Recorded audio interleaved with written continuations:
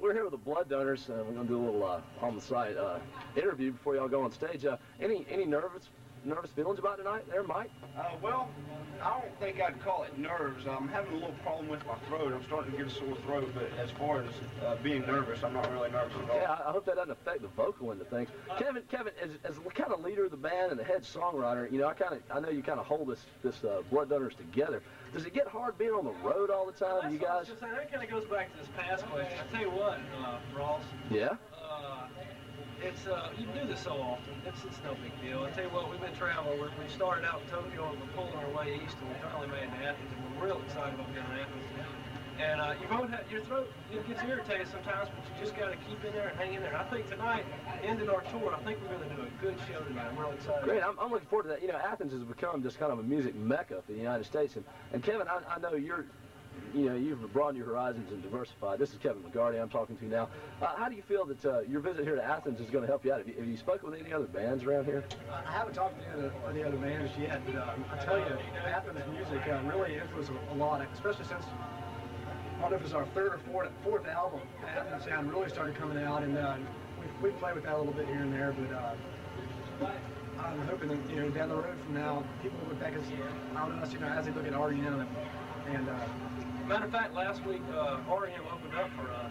Really good show. Oh, up at the Omni, yeah, I remember that. Yeah, that was a big deal. And we went up with them, and they opened up for it up in Chicago, and it was a good show. Paul, Paul, I've got a few questions. You've kind of gotten the reputation of, you know, the guys getting all the groupies in the band. Is there any problem, you know, any problems with that? I tell you, no, it's kind of formed that a punk band has to have a set of groupies, you know, and I've come to kind of adopt the attitude that a band is only happy as its groupies are. And, so you're trying to keep the groupies happy, I take it? Well, yes, you know, Mike's married, Kevin's been through a rough divorce, and Kevin will, I don't know what his deal is, but it changed enough in San Francisco. Kevin's been through a rough. Well, you know, Kevin, I do hear it's okay. Your kind is more acceptable now. I don't appreciate that. Well, anyway, okay, so. Let me tell you something about, I was talking about Chicago REM. Paul jumped out on stage one time and did King of the Road with him. Yeah. That was great. I've seen some shows. Best version of King of the Road I've ever seen. Oh, that was great. That was wonderful. Oh, really? Mike came up to me, Michael Stock, that is, came up to afterward, and he just looked at me, and he just shook his head.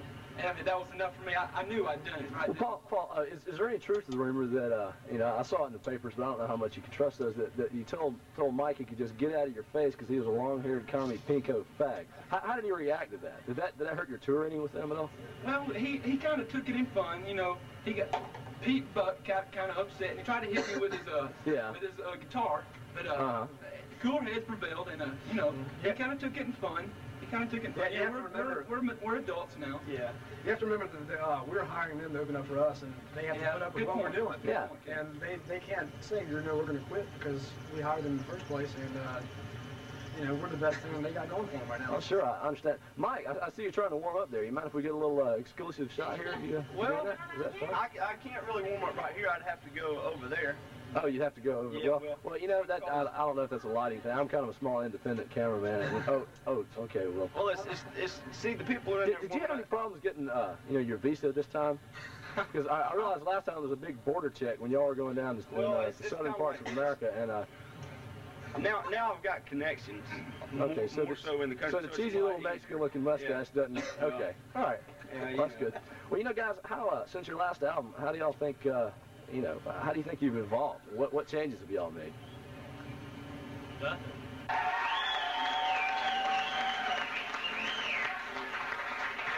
Hey, this is one a friend of mine wrote back in early '67, and I think it's one you're really going to enjoy tonight. And it's called "Keep Your Nose Against the Wind."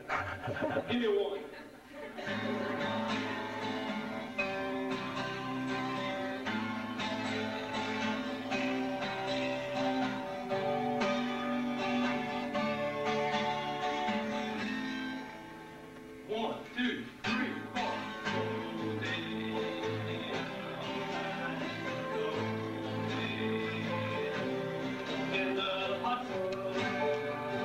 People everywhere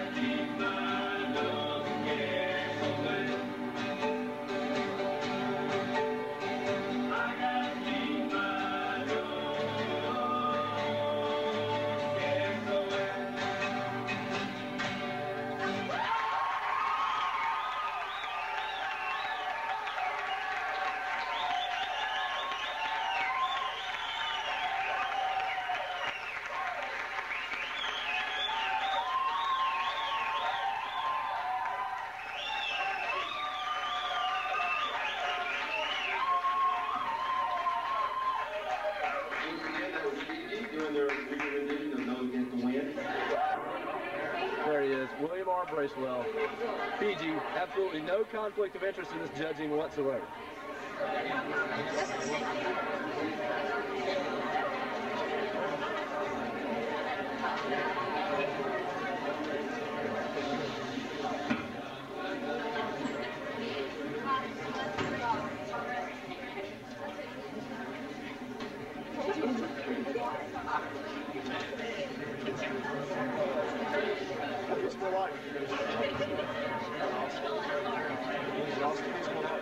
Okay. You can wide open those things.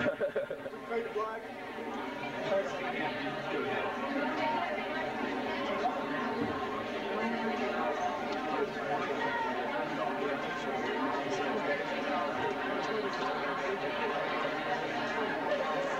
First off, I'd like to thank our judges and you all now. Feel graceful.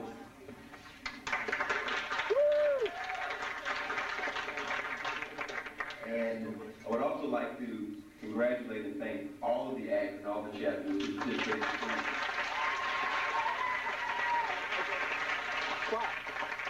And a lot of excellent talent, and as you can see, it was a very, very close race. Very, very close. And so I'm just going to take the money. Hey, Henry, didn't you say that last year? I'd like to announce the top 5 acts simply because we had so many acts and they were all separated just by a few points. Those being the boys of FIJI, Ramsdale, Paul Collins, Tracy Hudson, and Kelly and Natalie.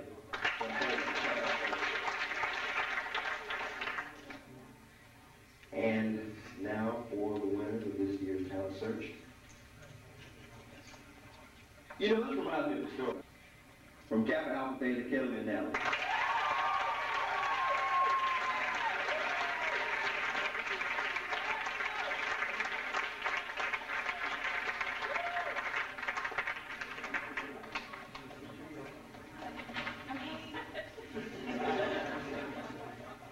Second place,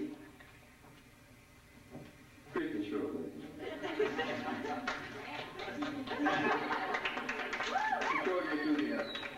Second place, 1989 Brickweek Concert. FIJI.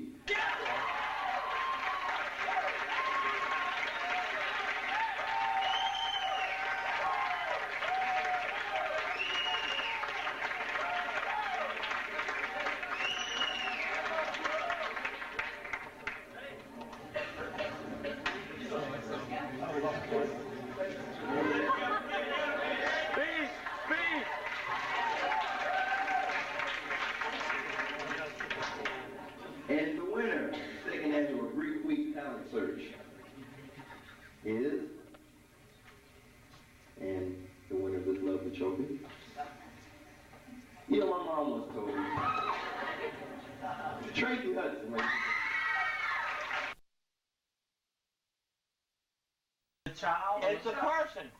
Oh, It's a Batman. Catwoman. I see it painted. It's a baby person. It's a daughter. It's a son.